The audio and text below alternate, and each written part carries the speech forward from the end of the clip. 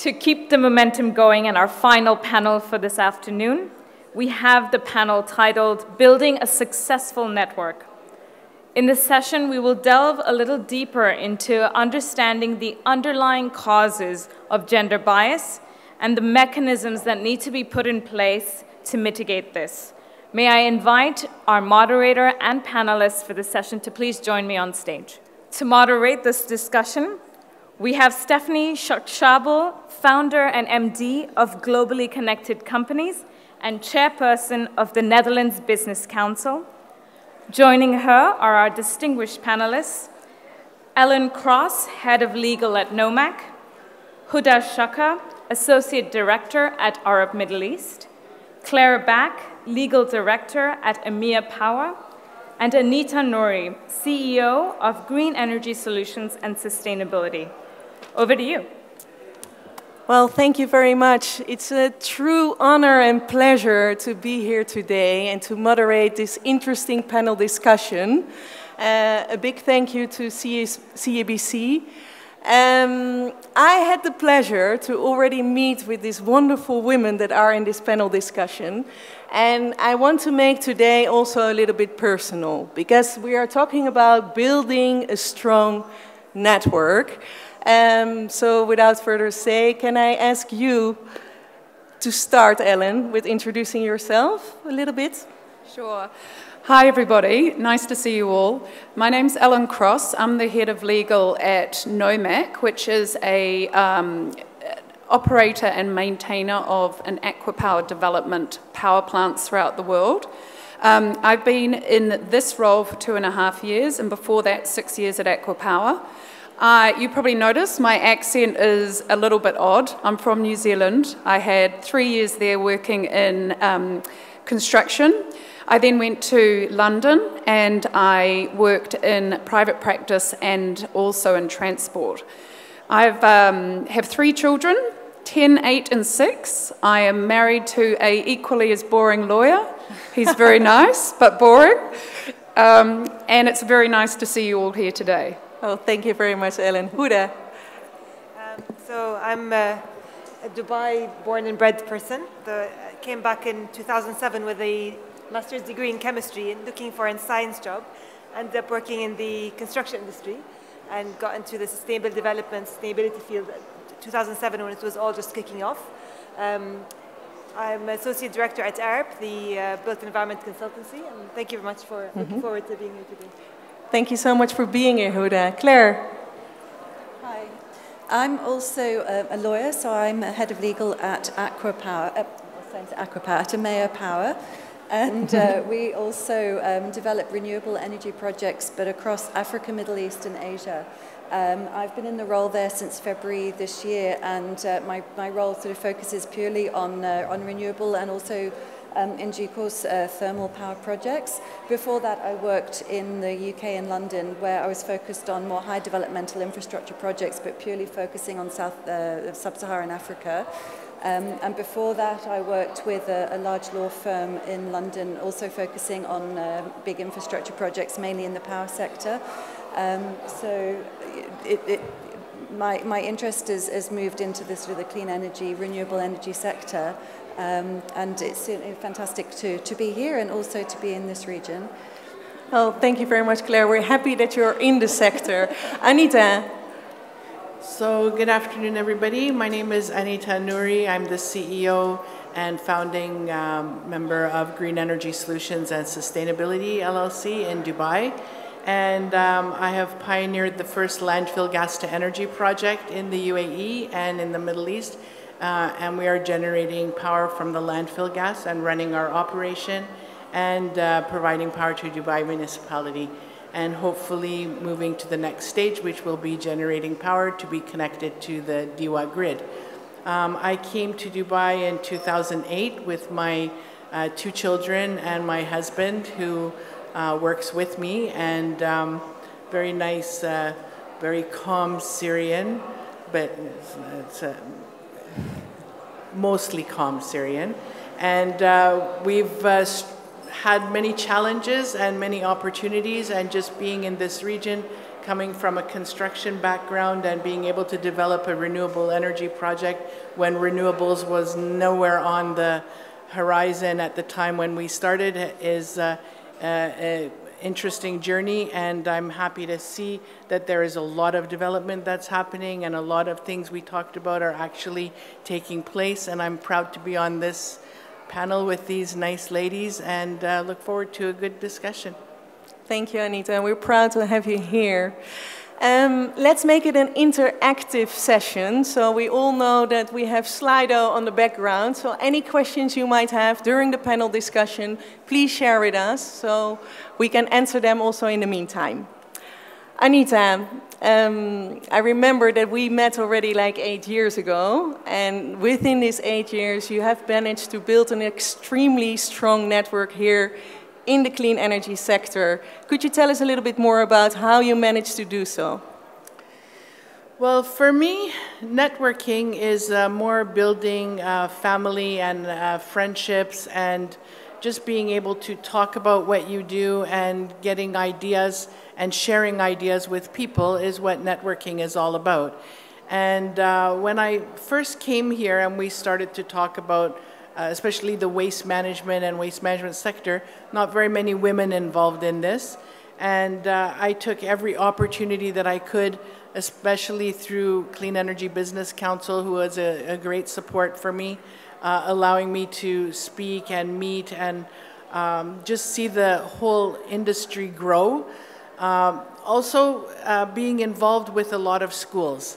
The schools and the education system here is definitely enabling young women to get into the STEP programs, and having the last group that came to visit our site, environmental engineers, where 15 of them were women and there was only one young man in the whole group, was incredible to me, and it was really, it just was very empowering, and it made me feel good to see so many young women involved in this sector in engineering. So networking is great, but it's relationship building for me, and that's how I look at it.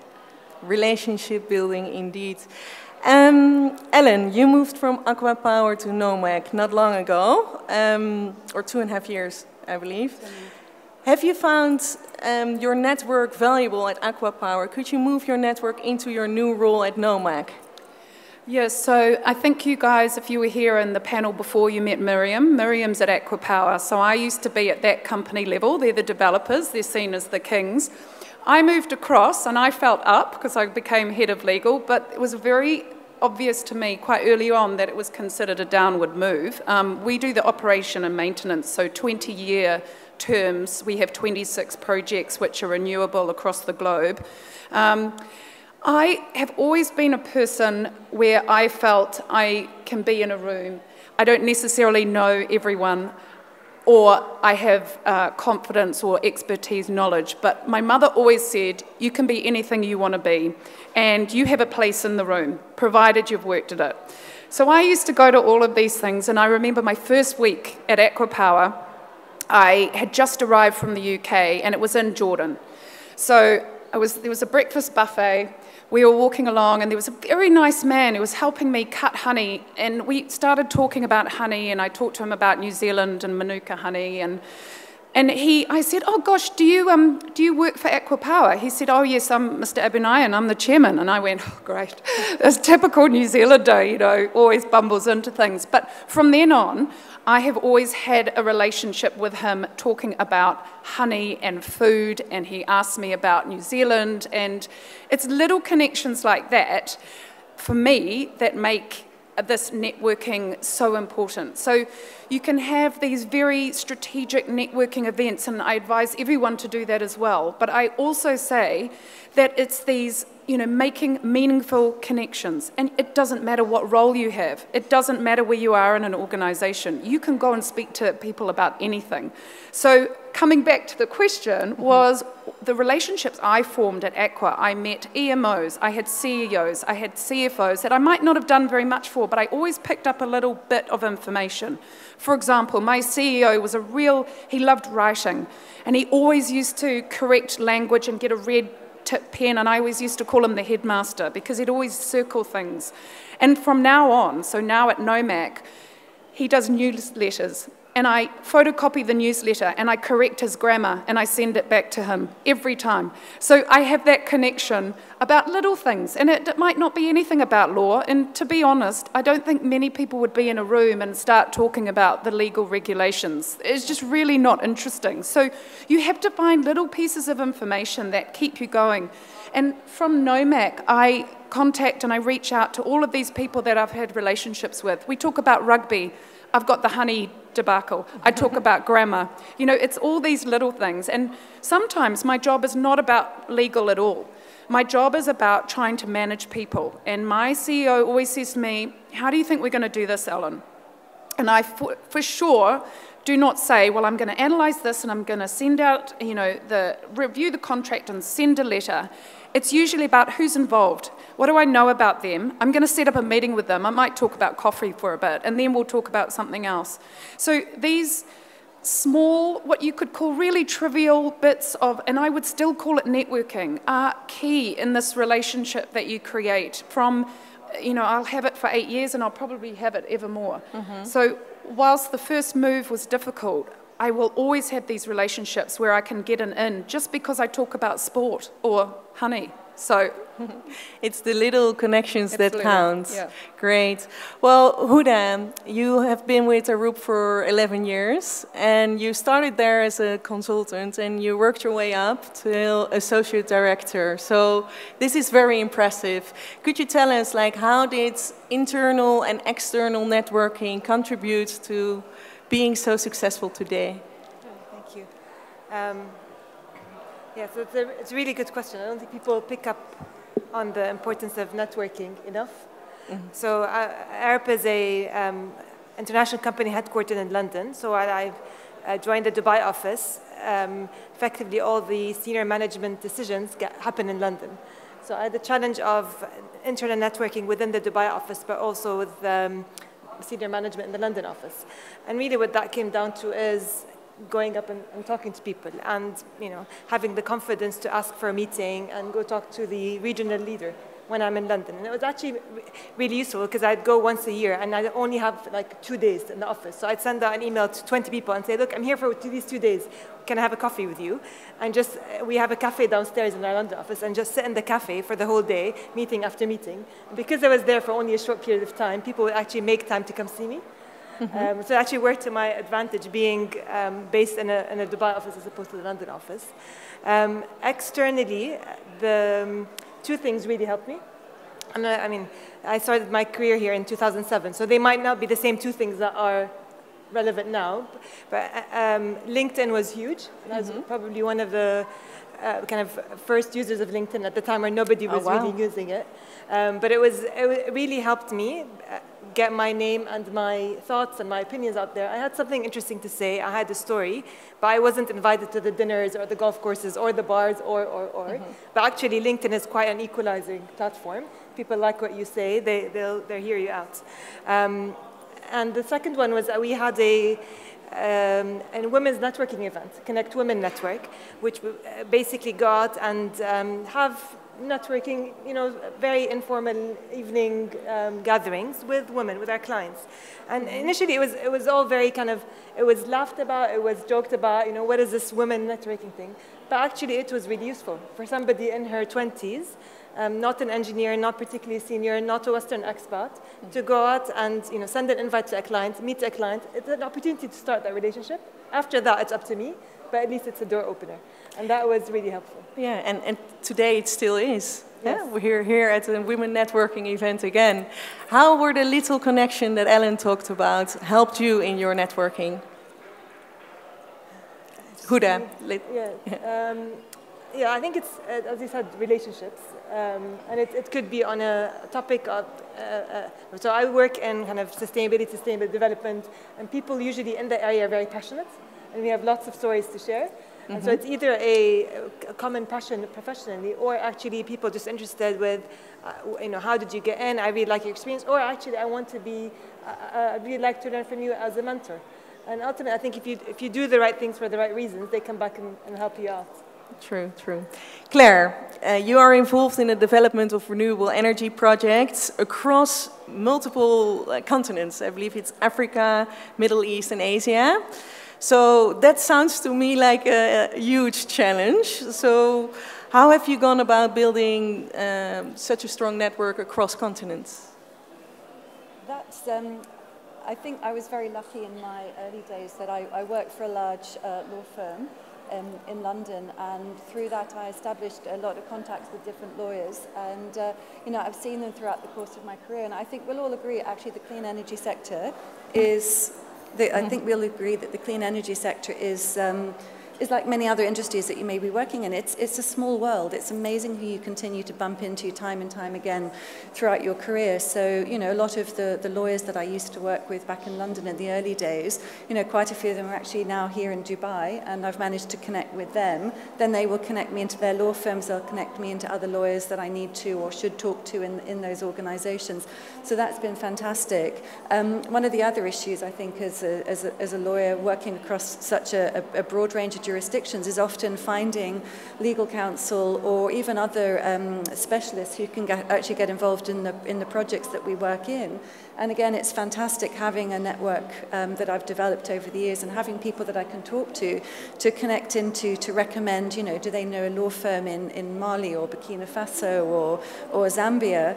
And you know, it's been incredibly useful that I've got people now that I can trust, I can go to, and I know that they will give me the best recommendation that they can of who I should communicate with. So that's been very useful, and I do rely a lot on my network to go back to people that I trust and I respect, to ask them their opinion on what should be done. I mean, equally, those people are also there from time to time. You know, in-house lawyer, you have to deal with a lot of different subjects, and often, you know, I'll need an extra pair of eyes, or I'll need some specific advice or recommendations on things. And again, it's fantastic having that network that I can tap into. You know, just reaching out quickly to somebody and asking them if you know, they can answer a question very quickly. So that's been useful. Then equally, in terms of this small world aspect as well, you know, over the years, you know, as I've moved to a few different companies now, and I find sometimes we'll be using the same contractors in a country that I hadn't put forward, but then I've sort of seen emails going around and I've gone, oh, I recognize that person's name. And I'll send them an email. I'll reach out to that particular person just to maintain that contact. And just so as well they know that they've got a familiar face on the other side of the table as well. And I think that really helps, you know, connecting businesses, making people realize that there's that continuity, that there's familiarity across, you know, across countries, across companies. I think that's really important as well.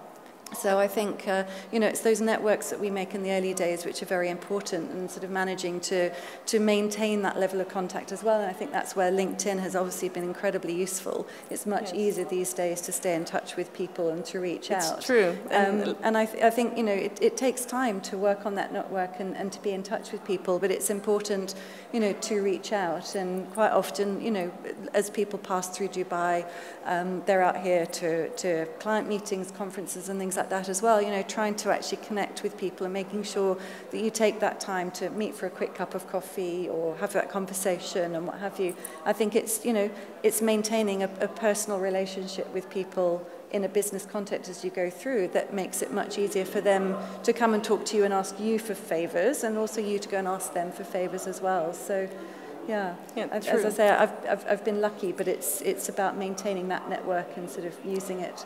Maintaining networks are extremely important, and luckily we have LinkedIn nowadays that we can maintain our relationships, because having personal relationships with everybody, it's simply not possible.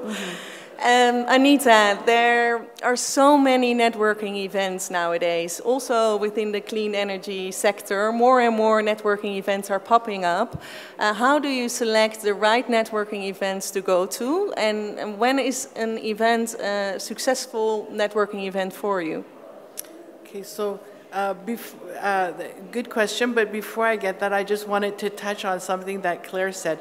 The sector that we're in, especially in renewable energy, is quite a small family, and as renewables are moving from Europe towards this part of the world, and as it's growing in this part of the world, there is a lot of legislation and regulations that need to be put in place. So all the lawyers that were involved in that in Europe, in Germany, and England, and everywhere, are now finding more opportunities in this part of the world. So I think that that's where you will bump into some friends from the old days that you'll come into contact with, and bringing that knowledge here helps. And the fact that it's such a small family group, really, like the energy, you bump into the same people all the time, and slowly you start to build your network like that. And which leads me into answering your question. I don't, it's not that I choose the networking so much as I'm quite active on LinkedIn. I like to add things and add my comments, and then you hear about little events coming up, especially if there are events that are empowering women and empowering young women. I really like that, because I think that telling your story is an important part of mentoring and networking, and just maybe that one person will get an idea and say, gee, you know, this lady did this and maybe I can do that. And whenever I have students especially come to the site and I explain what we're doing in renewables, even though landfill gas is the little silent renewable, it's the lowest hanging fruit on the renewable market, but this region being such a sunny desert has become a solar hub. I still talk about my little landfill gas project, which is, you know, able to provide power to the grid. I tell them all, don't let the piece of paper in your degree define who you are. Find your passion, find something that you love, and then talk about it and learn about it and meet people, and that's where networking is, building friendships, and you find out something new from someone, and you never know where that can lead. You know, be the voice, be part of the change that you want to see. It's really nice to talk about all the changes that are happening. Spinneys are now giving you cloth bags, but if you get that cloth bag and then you don't use it, and it ends up in the garbage pile and ends up in the landfill, it's just as bad, if not worse, than the plastic bag that's going to end up all ripped to pieces in the landfill. So creating a network and speaking and talking and getting your message out, and having the different events that are sponsored by law firms or sponsored by embassies. These are all important, because you learn. I went to the one event at the Dutch embassy. It was really interesting. I met a lot of young people and young engineers from Netherlands who had different technologies that they'd want to bring here. And if I can help them and enable them, then I've done something good. So each small thing that you can do, each support that you can give, each young mind that you can activate is an important thing, and all part of networking, and what I love the most about it. I couldn't agree more. I think also in the previous panel discussion, we were talking about role models. Yeah. So even if we can inspire only a few people here in the room, like being a role model within the clean energy sector, that's already going to help women to enter the sector. Ellen, if you are selecting networking events to go to, when is a networking event for you a success? First of all, I used to be a little bit adverse to networking events. I felt them a little bit forced, and I felt that it's difficult, and I think there's a negative connotation about small talk, but as I've already told or spoken to you about today, for me, breaking the ice is one of the most interesting things I think you can do. So whilst I am not as a strategic networker as I probably should be, and I like the more informal events, for me, a successful networking event is where I don't necessarily get to talk about my interest, specific interest, or my specific expertise, but it's learning something about someone else with a mutual interest and mutual benefits involved. So I hear what Anita's saying, and I 100% agree. Sometimes for me, and probably because I come from a different sector, but I'm in the renewables, so coming from law, I just like learning about other people. And, you know, we do the card swapping, and probably people look at my card and go, oh my goodness, head of legal, you know. But I have a lot of interests, and I'm very passionate about talking to people about what they're interested in, and I'm a very good listener, and I like being there for people. So for me, it's probably meeting different people from all sectors that I probably wouldn't have met in a day-to-day world. And I like hearing different things about people. And again, you'll never know. You will never know who you meet. You'll get a card. I get cards from different people. And 2 years down the track, I think, oh my gosh, this is this person I met. And it's an amazing thing. You don't know where you're going to come across these people again in life. And before I came here, I was reading up on a few things because I thought, oh gosh, I better know a few things about networking. And I like statistics and hard facts and things like that. But I was reading that 85% of job placements are through networking. So it's not through applying and your CV being good enough. It's actually about who you know. And that's surprising in this day and age where really it should be about just going on paper. So I think it's a really, really interesting and very important thing to do. And I think particularly, and I'm going to say very generally, it's self-imposed bias that women sometimes put forward is that we are gender, what was the word? I did have to write it down. Gendered modesty in using our connections to get leverage on where we want to go or something we want. And again, that's self-imposed. I'm not saying that, you know, this is absolutely the way it is. But I think as women we need to be aware of that this is what sometimes we do, that we might not want to talk about how good we are or what we're interested in or anything, you know, that we enjoy, but I think we need to do it. I think that 100% that this is something we need to do. And one other fact, because I read them, I have to tell you them, and I have got it written down where they're from, by the way, if you want to question me afterwards. There was one about how 84% of, no, was it this? It was about how board roles, men on boards are less likely to give it to a woman because they feel she doesn't bring networking and connections. And that was done by the Harvard Business Review.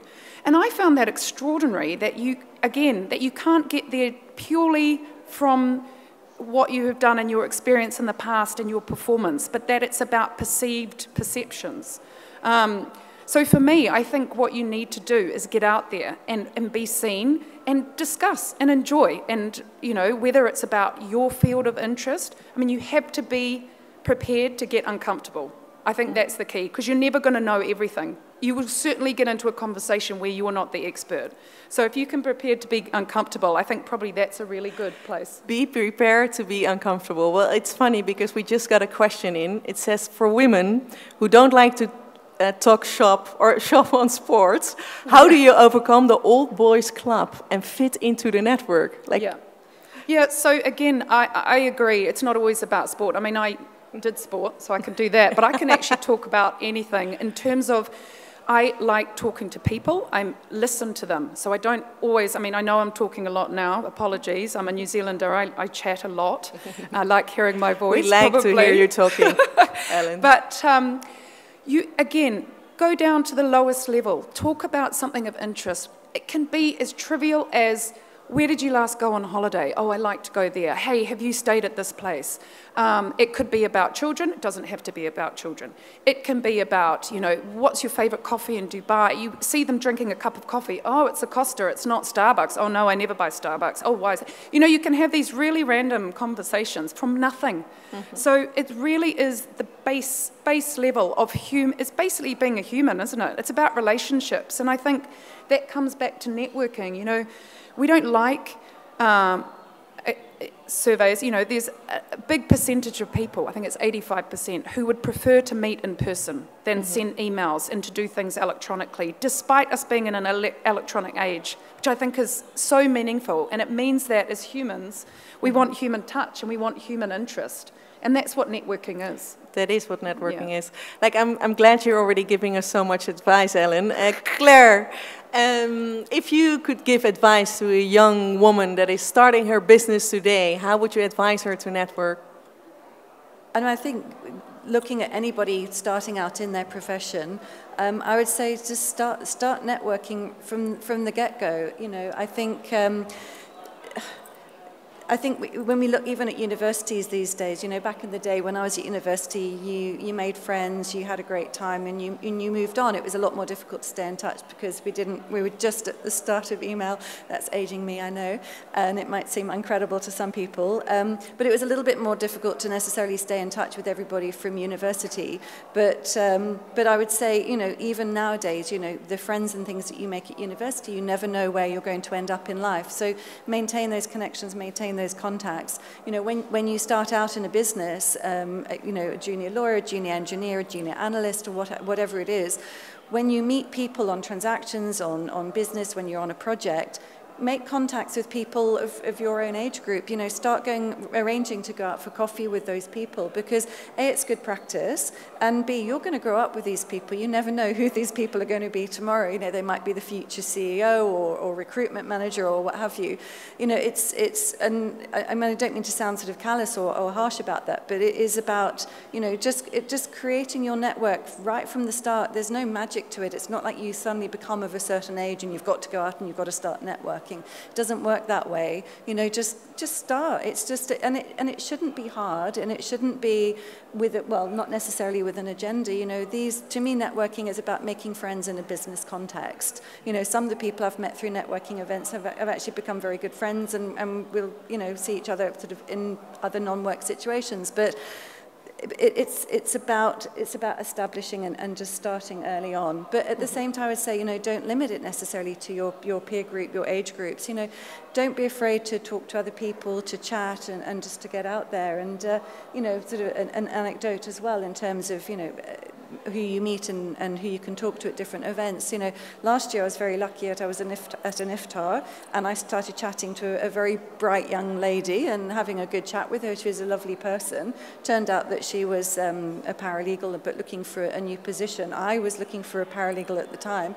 It was absolute perfect timing. I would never have found her going through a recruitment agency or anything like that. But it was just one of those serendipitous moments of, you know, two people sort of realizing, hey, you're a fantastic paralegal, I'd love you to come and work with me, and she was looking for a new opportunity. You never know who you're going to talk to and where that opportunity is going to lead you. So, you know, start creating those connections, reach out, talk to people, and yeah, start early.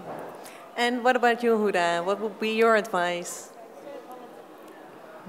The 85% of jobs through network or through relationships, I'm surprised it's not 95%. And that's not because I feel we live in a corrupt world. I don't think it has anything to do with corruption. It's just, as you said, it's a lot easier to even ask somebody for an interview if you know somebody who knows them or has recommended them or have some sort of a connection. I think it's just human nature. So it's, yeah, I completely see the power of the network. My advice would be, I guess, very similar. The word networking might be intimidating. Think of it as you know, making friends, going out, talking to people. I would say do something every single week, whether it's, you know, spending half an hour on some social media avenue, adding contacts, or going to an event, or writing an article, whatever it is. Do something very small every week. It could be going out and talking to your cousins who happen to be, you know, it can be within your very close family or friends. Those count, actually, those count a lot. So yes, do something every week, do it consistently, and some events will be worthwhile, others won't, that's fine. You will gain something out of every event, even if it's just the confidence to go to the next one. So yeah, I strongly believe that you can get something out of every event and do something new every week. It's healthy. Anita, what would be your advice? Can you elaborate a little bit? Yeah, I just wanted to add to this. So networking is a word that we're using today because we're talking about networking. But networking just means to put yourself out there and don't be shy and don't limit yourself. You could be sitting in a coffee shop with someone and you hear the table beside you talk about something and then you think, oh, should I say something? Should I not? Well, I tend to always say something. I'm out there, I'm not very shy, but don't limit yourself. Don't be so shy sometimes. What's the worst thing that someone can say to you if you ask? The worst thing that you can hear is no. And if you can turn their no into a maybe or let's meet or let's talk, then you've usually crashed your way through the wall. I mean, the job that I do, the work that I do, I deal with government. So I deal with Dubai municipality all the time, and they're not easy.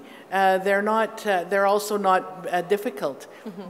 They're learning. Everyone is learning, and if you realize that there is no real specific answer to anything, and you can meet that challenge and help and teach and learn with them, then you really reach somewhere. You don't have to wear the hat of I'm an engineer or I'm the one that's leading this. Let them, if you can allow, and I'll use my marriage as an example, if you can allow your husband or wife to think that they made the decision, meanwhile they're making your decision, mm-hmm. then you win. It's nothing wrong with that. You don't have to be the bully boss. You just open yourself up, talk to people. Be authentic. Be authentic, be honest. If you don't know, say, I don't know. I'll look into it, I'll find out about it. But don't close doors, mm-hmm. and leave it open. So networking events are good, but anything can be networking. What we're doing here now is networking. Everybody out here could have a question, and we're all open to it and love to meet everybody, because you never know what tomorrow will bring. And I never want to end anything with a what if I didn't say hello to this gentleman sitting in the front row? Maybe, we can do something. Who knows what could happen? But I don't like to have what ifs in my life. And that's a big part of networking. Just dare to be out there, dare to show yourself, dare to say hello to the gentleman, and say hello back. Hello.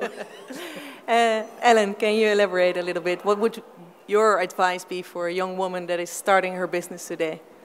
Yeah, I think, look, all of these amazing ladies who I've met today have given you a lot of good advice, but again, I'm the basics. Back to basics. Never be afraid of talking to anyone, exactly as you guys have said. You may offer someone a different perspective on life. You might not be an expert at it, but it might be something really interesting for them. So don't downplay yourself. Always think that you might have something of interest. And again, going back to the networking events and what is networking. And again, I had to really do some research, because I thought networking, that's a really modern term that we've got a whole connotation on, and I'm not sure if I know that anymore. But it really is just communication, right? Again, it's this having a mutual benefit. And I think you can't go out there and believe it's transactional. Okay, so I would recommend not going out there saying, right, I want this from you. It won't work that way. It has to be a two-way flow, right? You have to be open, hopefully they're open. It doesn't matter who it is, CEO, CFO, it could be a cleaner. I really think that we're all the same people. You have to treat people exactly the same way you'd want to be treated. So hopefully you're having those relationships with other people who feel the same, and you don't have to think, oh gosh, I'm going to have to, hide myself. But I have 2 women in my team, and there's more and more women in our Dubai office now. I think when I started there were 4, and now we've got about 19. But I always try and give them access to senior management, because I think that is one thing that women don't automatically either push for or have, is access to senior managers. So I always try and let them have that from a very early start. And I think that if you don't ask, you don't get. And again, you get, you'll have more access to senior managers, you'll be able to chat on your own, you feel relaxed about it. Those types of interactions are also very important, as well as the lift interactions, as well as the coffee interactions. Mm-hmm. So don't be afraid of those interactions. No. Huda, to build a strong network, one of the best things that you said, like, it's also to organize your own networking events. Like, I just got a question in. It says, my work always organizes outside events for things like rugby and cricket, which I am not interested in. How do I improve my internal network? Could you elaborate? Either, so yeah, or lots of other things. So that's a good point. I think maybe suggest something different, and rather than complain and say, well, I don't like this, you can go out and say, actually, how about these 3 other things? Whether it's a picnic with a family, or whether it's it doesn't have to be a ladies' thing, but it can be. And I think go out and be proactive and organize something that you would want to go to. Chances are, half the office doesn't want to go to the rugby or the cricket anyway, but they're going. So I think be the change and start doing that. Go to the events that you find interesting. It's part of being authentic. And I think you have. I think two things. You asked about being kind of getting up and up. 2 things one of my directors told me different times that have made a huge difference in my career. One, he asked me when I was a consultant, which director's role would you like? And I was blown away because I was just happy to be there. I wasn't sure if I was going to be there next year. And he saw me in the company 10 years ahead. The other thing he told me, which wasn't a question, it was a statement, as I was kind of becoming more senior. In my mind, I was in a kind of an international consulting firm. All the models I've seen before was kind of very Western expat. It's all about going to the dinners, et cetera, et cetera. And he just said one statement, without even me asking, that took all of that away, where he said, I will never ask you to do something you're not comfortable with. And basically, he trusted me to do the senior role without going out of my, if you want, values comfort zone. And I think you have to be confident that you can have your career without having to compromise. And so organize the events you want, speak out, not in a complaining fashion, but in a positive way. Claire. Just, can I add to that? I think the last panel also talking about unconscious bias, and I've got the alternative to what you were just saying. My male colleagues get invited to the rugby. They get invited to sporting events. I don't get invited. And actually, I complained to my CFO recently that he was getting invitations to go to rugby matches and what have you, and nobody would ever invite me. So he made sure that actually I was invited along. And I think there's a bias amongst a lot of the marketing teams that they think only men are going to be interested in going and watching sporting events. I really enjoy watching rugby. I probably don't get the rules and appreciate that side of it as much as the men, but I think it's a fantastic opportunity to go out, to be social, to be sort of in a nice casual environment where you can chit-chat about various things. So I would really say, invite women to what you think might be typical male events, and let's stop having this bias against, women aren't going to be interested in that, let's not invite them at all. Invite them, give them the choice to say yes or no. Don't make that decision for them. And so I clearly have a strong opinion. No, but you're right, yeah. And also the other way around. Ellen, you wanted to say... Sorry, I was just going to say, sometimes I get a perception, particularly where I am, there's very few women compared to many, many men. And you almost hear them groan when I am about to say, hey, but what about the ladies? And so I try and not make it a complaint. I try and make it, hey, let's get everyone involved. Let's do it this way. So rather than it being an automatic groan because you're complaining, you make it more of a, hey, that's great, and can we do this? I think if you do a, hey, that's great, but it doesn't work. So. Ellen, I'm going to ask you another question. It's one of the difficult ones. It was asked by the audience in the previous session. We all heard now today about the challenges that the women are facing in terms of, in a male-dominated world, finding your place. But can you also use your gender as in a positive way in the working environment? Like, what are the advantages, actually? Yeah, I went to a top team effectiveness 3-day seminar last year. It was very eye-opening. There's a lot of things I didn't like about it, but there was one thing I really liked about it. And the man said, every time you walk in a room, you create, and not just me personally, but as a woman and in this environment, you create almost a bias on yourself. People will listen to you. And I said, why do you... I said, no. He goes, that is true. Because of what you're doing and where you are, you automatically create a torchlight in whatever respect on yourself. And I thought about that for quite a long time, and I thought, I'm not quite sure if that's what I'd like, because I've always been treated equally. I've, again, come from New Zealand. My mum said you can be anything you want to be, and you stand up there, and provided you've earned your place at the table, you sit at that table. So what I felt a little bit was, wow, that is, not sure if I like that take on things, but I think it's a little bit right. And I think that I do utilize it a little bit. I'm very happy being where I am as I think I was one of 9 senior managers. I'm now 2 of 11, so that's better, slightly. But I don't mind it at all. I'm very happy being in that position, but I can seem to utilize what I have, and whether it's a personality thing or whether it's being a woman, I would like to say it's personality and being able to talk to anyone and you know, having a joke about things before we start meetings, because again, for me, being very dry the whole day is almost unbearable. So I always have to create a little bit of humour, and I think people are used to that. So I think they like that in a way. It doesn't have to be humour, but it's just injecting something else. And again, I'm expecting a joke now. Yeah, yeah, sorry. But I think the main thing for me is being human, okay? That is the basis, again, of what I bring to the table. I, of course, bring, hopefully, my professionalism and my proper expertise and, you know, legal, but I also hope that what I bring is just a bit of humanity to a, you know, sometimes very, very arrogant, sometimes very charged meeting area. And I have been in meetings with Saudi Aramco where there's been 30 men and me, and I was told to avert my eyes because I stared someone down too much because I was a lawyer, and I said, well, I'm either in the meeting and representing my client or I'm not. So I can sit outside if you want, but it's not going to do us any good. So, you know, I don't mind being tough at the same time. And sometimes those meetings are like that, but then, you know, they fall back into something. You can say a joke and it'll calm down. But yeah, maybe. Okay, well, that's an answer. Yeah. Anita, then I'm going to ask it to you. Do you feel that your gender has been a significant positive or negative contributor to building your network here in the clean energy sector? Well, I tend to agree with my fellow panel member, and I'll tell you, in the beginning, when I first started, when I came and started talking about landfill gas to energy specifically, I think that my gender played a role in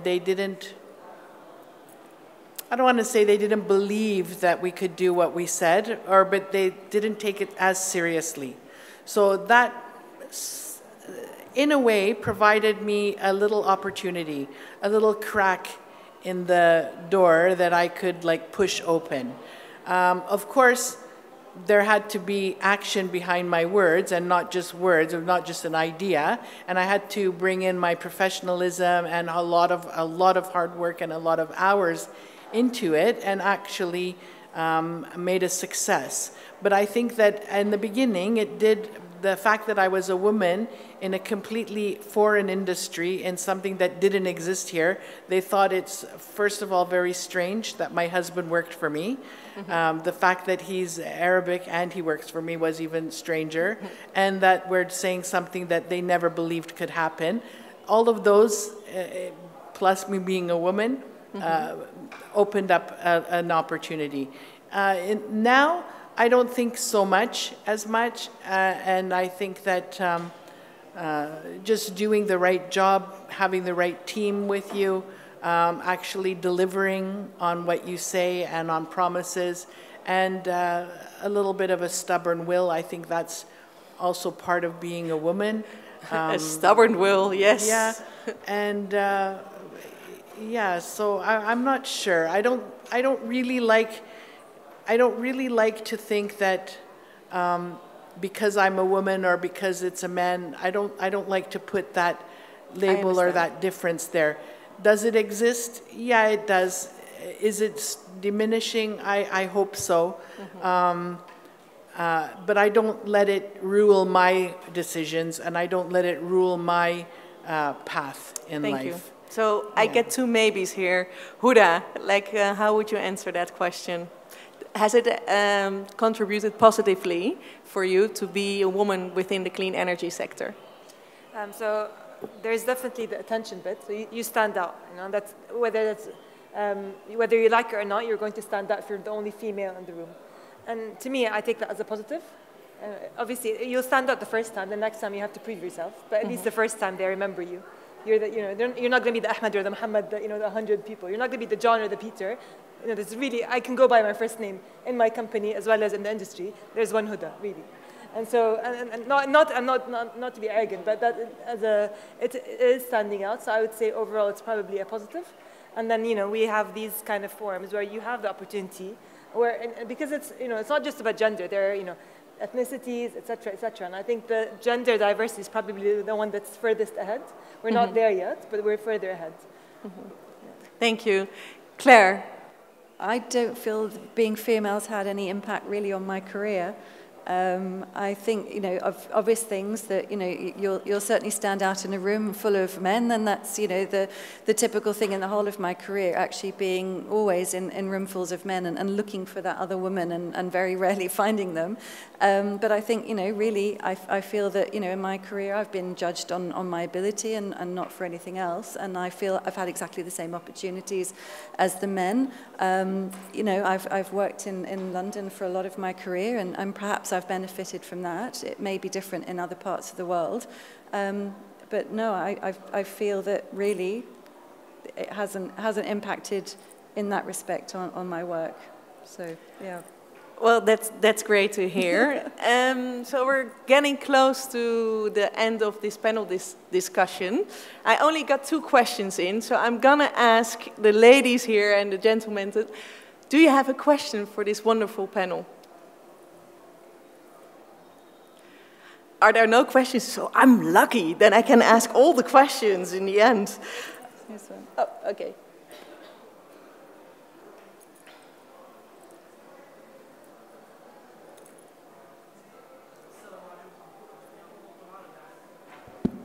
Can we hear him? السلام عليكم جميعا، معكم محمد عبد الحميد من مصر. يعني هو حوار راقي جدا ورائع، وأنا استفدت عن نفسي يعني، ومع إني مش محامي بس هبقى محامي معكم. لكن مهنة المحاماة مع الستات ما أعتقدش إن الست تتغلب يعني في مهنة المحاماة، ما أعتقدش، لأن هي مهنة أكتر يعني بتعتمد على الكاريزما والكلام يعني. ده اللي استفدت منكم يعني. لكن هو سؤال يعني، هو لازم التقديم عن طريق مثلا اللي هو يعني بالنسبة للستات يعني على المعارف والأونلاين والحاجات دياتي، ولا مش عارف يعني السؤال بالظبط. بس عيد السؤال بس لو سمحت. اللي هو يعني التقديم للوظائف لازم عن طريق المعارف فعلا؟ اوكي.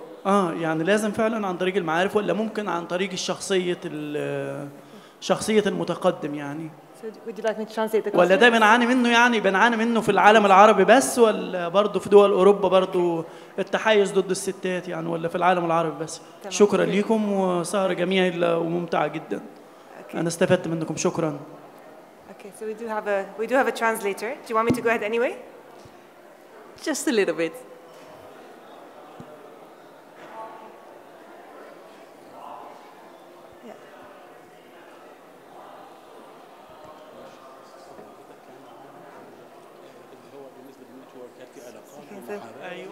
وفقا لقدرات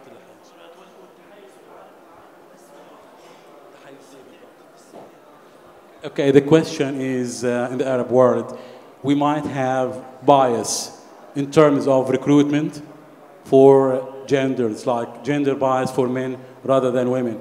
So for the social or for the network, do we still have the same problem like recruitment is based on networks or social like social connections, like favoritism or nepotism for people who know somebody rather than how he or she qualified or competent are? So in the wider world, right? His question was in the Arab world, as he says, we are suffering from this phenomenon. How about for the global networks? Do we still have the same bias against women? And the second part of the question, do we have bias for unqualified people rather than or versus qualified persons for a job? Okay. Thank you very much for the question. Huda, would you? So if I understood the question correctly, the question was a comment on the 85% of roles through networks as opposed to kind of applications. And personally, I guess my first comment is I don't see that necessarily as a problem. So I don't think it's a bad thing. It's just encouraging everybody to have those networks. It's a bad thing if you don't have access to the network, but in and of itself, it's not really a challenge. But I guess the study was a global one, right? Yeah. So that study isn't in the Arab world. That's a global number. 85% of global jobs go through are based on a network. So the question was, is it the same elsewhere outside the Arab world? And I guess my answer would be yes, but I don't know. Yeah, and I think that there's a difference between, I think it's just making sure you're on the same playing field, right? So if you are all qualified for one job and you have 100 people who are qualified, so remember this is the key, you actually have to have the qualifications to start with. You're not getting chosen because you know someone who knows someone, which is nepotism. You're getting chosen because out of that group of people who are qualified, someone knows that you're going to be good at the job. And that's different. Because I think nepotism is, okay, you're someone's son who knows someone who doesn't even have a qualification particularly, but maybe they'll do a good job. And I think this is standing out. So this is like putting glitter on your picture. I have a daughter, she loves glitter. She loves to put borders with glitter on them, and she doesn't really mind about what the picture is. But I think the point is, if everyone has to draw a picture and someone does a lovely glitter border, you know, these are little differences that you can make. Very small, but you might know me, so we've met today, I don't know many of you, but you might see, oh, I know her, I met her at this conference. I didn't speak to her, but she seemed okay, and maybe I'll ask her what she does. And that's okay, right? That's okay to have that introduction, to have a softness for someone, and to think, oh yeah, because she told me that she was in this O&M company, and she's a Kiwi, that's right, she's a New Zealander, and you have these things that you know about people.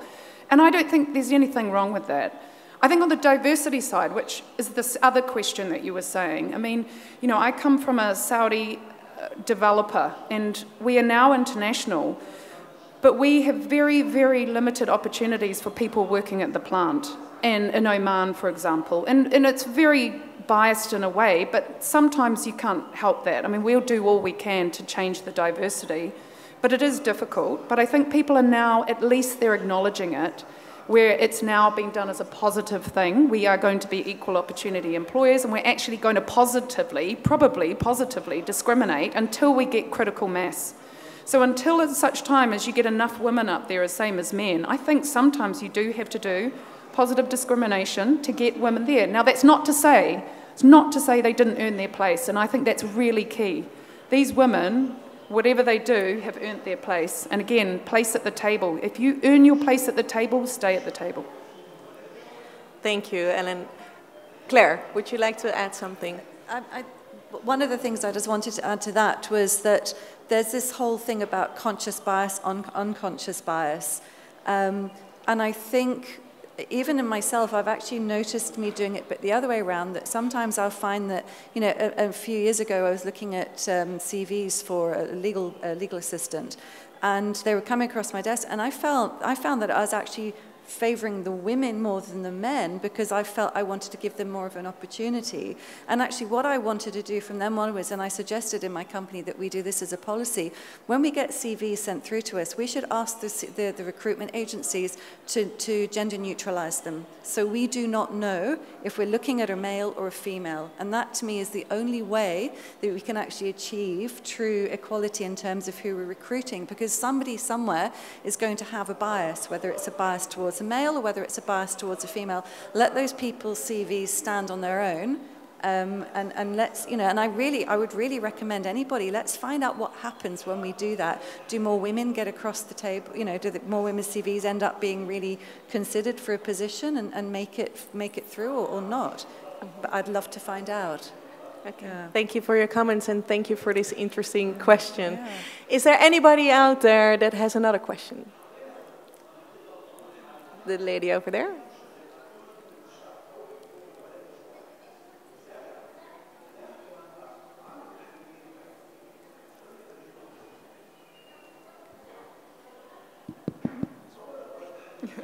Hello. How do you all keep yourselves motivated when you know there's a glass ceiling perspective involved at higher levels of management? When there's a what, sorry? A glass ceiling perspective involved. And what would you advise young professionals like me who consider you all as role models? Who would like to answer the question? Again, just because I'm now one of the very few senior managers in our company, and now that one person has made it, one person, you know there's no glass ceiling. I mean, for me, that is very clear. I've earned my place, I've worked my way up in a very, very tough environment, and I want to pull everyone I can up with me. That is so key, and I think part of this networking is part of mentoring and working out who can help you. And I did say it's not a unilateral targeted, but it's a mutual benefit. But there is benefits for me having young women like you coming up with me. It really are, you know, and I do all I can to pull people up with me. And now that one person's there, there's a whole opening, and I would never call it a glass ceiling anymore. I think it's definitely shattered. Yeah. It's shattered. I love to hear that, Ellen. Anita, could you contribute to this? Yeah, I'd like to add a comment to you as well. That glass ceiling that you're talking about, you're placing that on yourself. People place their own glass ceiling. There should not be, there is no such a thing. It's you and your ambition and your determination, and try it. Because we place barriers for ourselves, whether we're a young man or a young woman or whatever we're doing in whatever field we want to excel in, we're placing our own barriers by saying things like this. So we have to change the way that we think. Your idea about being able to look at an application and not know whether it's a girl or a boy, a man or a woman, is excellent. And the person that's applying should also know that they're applying without any gender. They're gender-neutral application. And this should be something that absolutely, that was amazing. It would be great. So you can become what you dream of. Yeah. That is the advice of these ladies. Is there one more question from the room? Yes?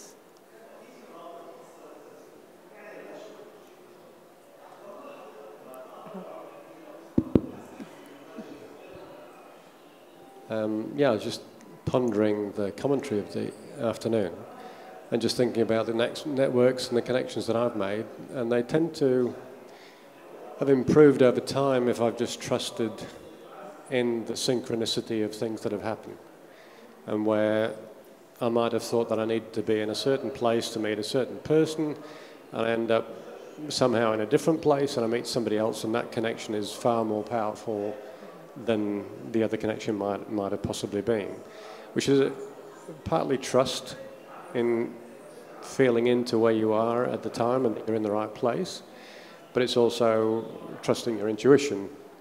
So as women, I would imagine that you would very much play more with your intuition. I don't know, I'm just asking the question. I think men are all usually coming from very much more of a mind place, and women are coming more from a heart place. So in that heart place, you can choose your options from a more intuitive place. I was just interested if anybody wanted to speak to that. Who wants to speak from the heart? Anita. Well, I think that you're correct, but I think that we should all learn from each other. So men should learn how to deal a little bit more from the heart, and women should learn to deal a little bit more from their brain, and somewhere we can reach a common point together. You mentioned something about Saudi Arabia. The first time I went to Saudi Arabia to give a presentation to a government in Riyadh, when I had to apply for my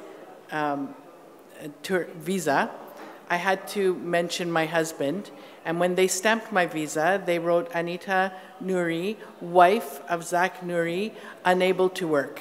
Meanwhile, my husband was accompanying me to do the presentation. So that has changed now, going to Saudi Arabia. I didn't have to do that this time, but I mean, things are changing. Things are changing in the world, in this region, and all over the world. And I think that what you said is correct, and it should a little bit, it should equalize. I really believe that. And I liked what you said about, you know, you start in one place, but you might end up somewhere else. And I think that's to do with fluidity.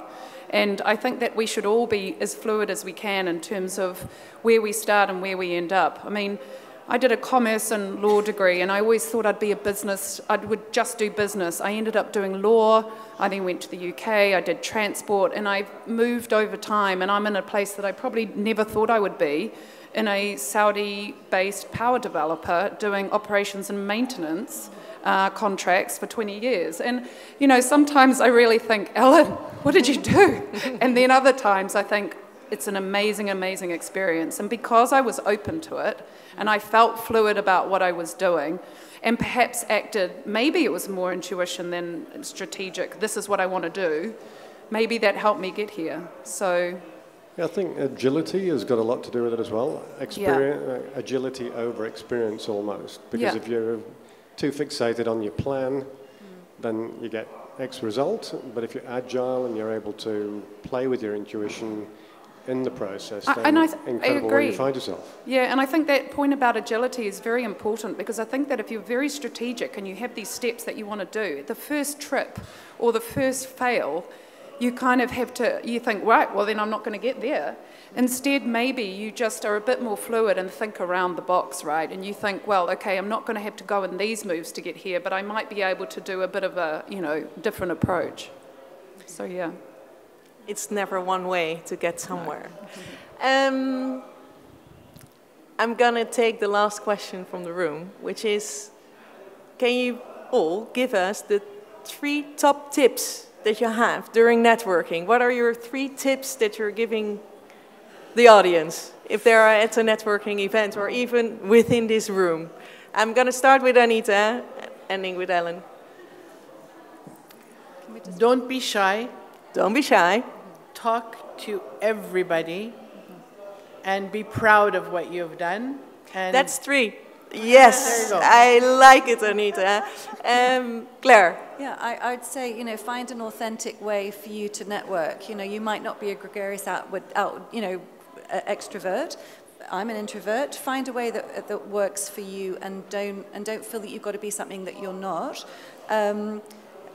I think I've only got 2 pieces of advice. So that one. And another very practical thing that somebody actually suggested to me is when you're at networking events, you know, don't necessarily give the person your card. Ask them to give them, ask them to give you their card. Then you've got a reason to communicate. You can contact them. You know, then you can reach out and send that message. You know, connect with those people that you really want to connect to quickly after an event, because you know, 2-3 days later, life gets in the way, and that business card. And I hate to say it, I'm guilty as well. That business card might still be sitting on your desk in a month's time. You haven't done anything with it. So get the business card so you can reach out to people and then actually do the follow-up. I think that's important. Thank you, Claire. Huda? So 2 of my 3 are already said. Be authentic, absolutely, and then do the follow-up, definitely. And then 3, there is such a thing as training for networking. So I went on a really useful sales training, which I had no, you know, I basically had an argument with my boss, why would you send me on a sales training? But actually it was super useful. So there is an art to it. You can do it properly. You can learn to do it. Invest in that. Thank you. Okay, so I would always take cards. You were talking about asking for a card first, but I always would remember to take cards. Lesson of today, I didn't bring any cards, so that's bad, bad, bad me. Number 2, don't always go up to the most person who's been flocked around. Go to the person who's standing by themselves and start up a conversation. You never know what you'll find. Life is like a box of chocolates, right? Third one, always come with a joke, and I'm going to leave you with a joke just because it's my kid's favourite joke, and then you can go and tell it to people, and you can say, hey, this lady at this networking conference told me this one. So why do seagulls fly over the sea? Because if they flew over the bay, there'd be bagels. So, you know, just come up with a little point of interest. It's funny. It's fantastic. Well, let me add to that, because I think it's, if you ask me personally, what are my tips? It's dare to dream big. Definitely, like there are no glass ceilings. We can be whatever we want ourselves to be. So dare to dream, but also dare to make mistakes. Because if we're not making mistakes, we will not learn and we will not improve. So also when you're networking, don't be afraid to say something silly about sports or say something silly about a topic that you are not aware of. Just break the ice, because you never know where it leads to. And be yourself, be authentic, Huda. I think it's the tip of the day. Be authentic as a woman within the clean energy sector. Let me take the opportunity to thank you for being here with us today. Let me thank you as well as an audience. It was very inspirational. I was proud to moderate this interesting panel discussion, and I would like to ask the audience to give these ladies a very big hand.